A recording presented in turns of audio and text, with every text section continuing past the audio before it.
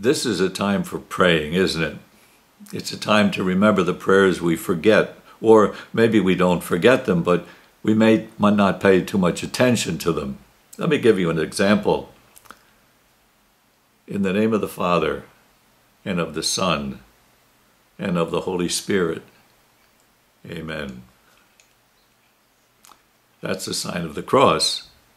We pray that prayer as we bless ourselves. We trace with our hand the figure of the cross on our forehead, our minds, our breasts, our hearts, and our shoulders, our strength.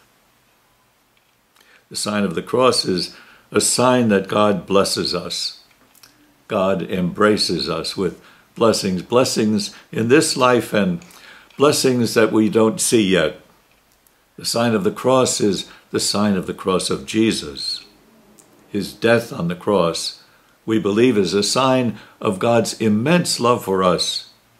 So as we make this sign, we renew our trust in God's love and our reliance on God's blessings. I will bless the Lord at all times, the psalmist says. So these are times to bless the Lord, to pray a simple prayer like this, so filled with meaning.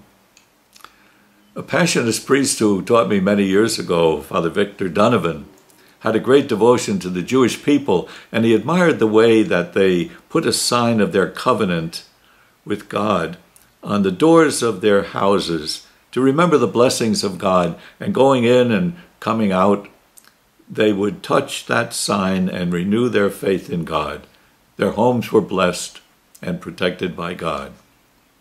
We should do that too, Father Victor would often say. We should have a cross in our homes where we can see it, and on our door to remind us that our homes are protected by God's blessing, and we carry that blessing wherever we go. We should also make the sign of the cross, he said, at the beginning of our day and the end of our day.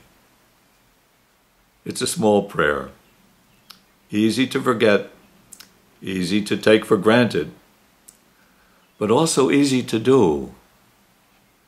These are times to remember it, times to bless the Lord. God is with us. In the name of the Father, and of the Son, and of the Holy Spirit.